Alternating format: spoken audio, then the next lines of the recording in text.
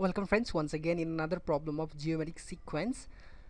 The question is saying here the fourth term of a GP, that geometric progression, is the square of its second term and the first term is -3. Determine its seventh term, right? So first let's write whatever we have got over here, right? We have got here the first term, right? That is a equals to -3. We haven't got the common ratio, but we have got one hint that fourth term is actually, right, fourth term is the fourth term of the GP is the square of its second term, so it's square of its second term, and we need to find out the seventh term, right? So I think there is no way to do further. Yeah, only one way, that fourth term is square of the second term. So in a GP, first term is given here and some relation is given here that fourth term is the square of second term, and we need to find out the seventh term. So it means we have to work on the relation, right? So let's proceed the relation. Fourth term, right? Fourth term is actually a times r to the power 3, right? Let me not put the bracket, okay? And second term is a times r square. Again, if you go, it will be a times r cube, right? So let me write r cube, no problem, and it's a square times r square. Now see what I want to say. Here are two squares of a, that you can say square of 2, that is there are 2a and here is only one a. So if I will cancel this a with this, so I will be left with one a here, and here are 2r and here are 3r's. So if these 2r's and the 2 out of these 3 will cancel out, we'll be left with 1r, right? I think you might be confusing, so let me do it here.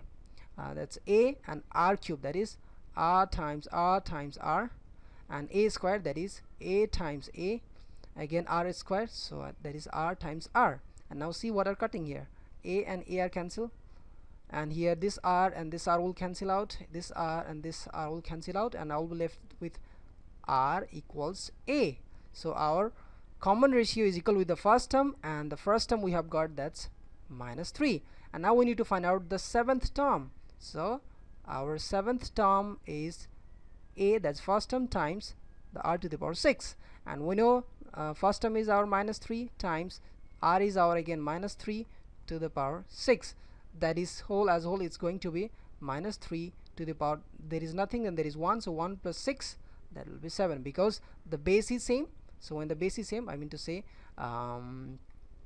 x to the power n, x to the power m times x to the power m, if there is, then x to the power n plus m we used to write, that's why it is like this, right?